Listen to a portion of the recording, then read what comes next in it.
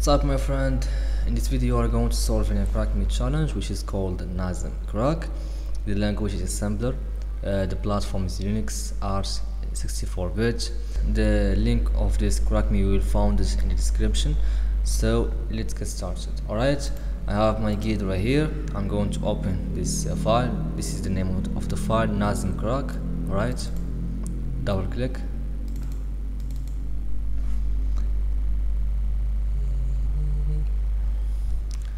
Analyze, yes, I want to analyze, then yes. Alright, let's get started.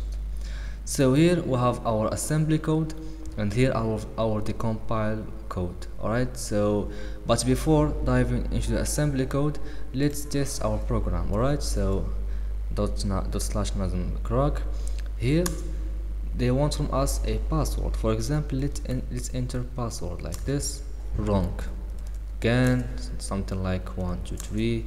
Wrong. Alright, so the solution is to reverse engineer this program. Alright, let's analyze the code and try to find the password. Alright, so let's start from the beginning.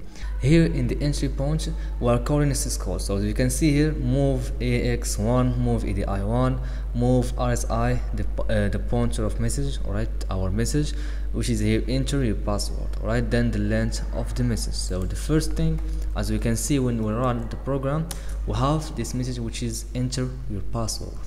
Great, let's move.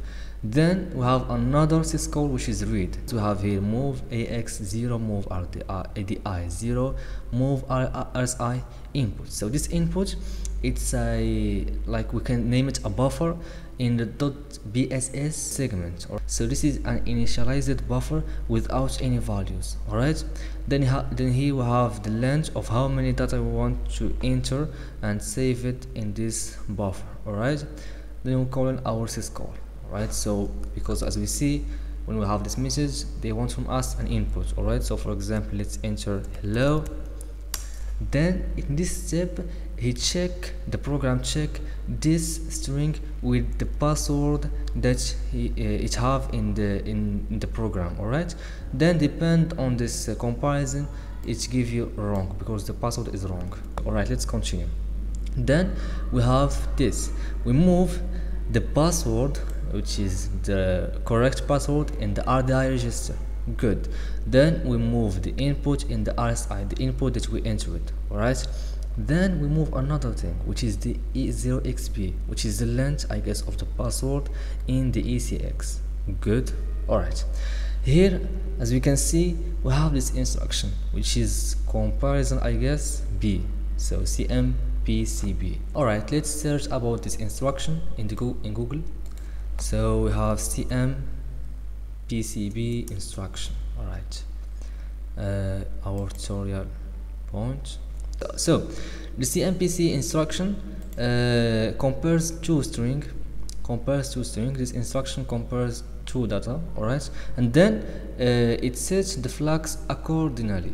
Alright, as we can see, let's close this tab. Alright, so as we can see, the compiled code of this line is here. We have this while loop. We check if this variable is equal to 0 or 1. Alright, and here we have this if condition. If we get to the I guess to the end of the string, which is the non-terminator 0, then here we have the lvar. We are decreasing our lvar, and then here comparing the first string with the second string and saving the result, which can be either 0 if they are not equal each other, or 1 if they are equal each other in the nzf variable. Then we are incrementing the two strings. Then here we have a condition if the nzf is equal to 0 or 1. Alright, depending on this we continue the loop or gauging out from this while loop.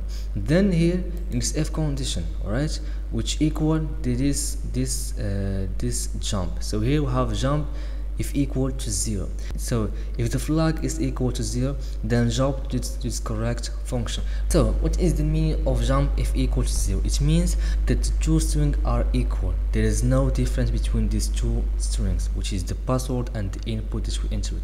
Then we are going to jump to this function, correct func, it's calling a write function and it prints the correct message, then it's getting out from the program by this exit call.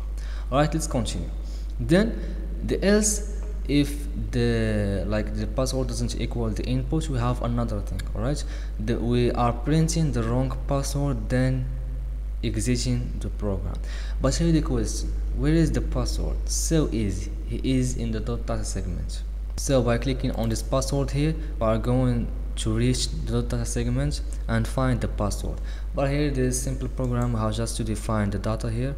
So char here also data and char. Alright, as we can see, this is our password, this is our wrong message, and this is our correct message. Right, so we have here super secret. So let's try to enter it in our program. So super secret, good, correct password. Alright, I know this program, it's so fucking easy. So but this is just the beginning. We are going to level up our Crackme challenge in the next video. So I hope you understand or learned something from this video. See you in the next challenge. Peace.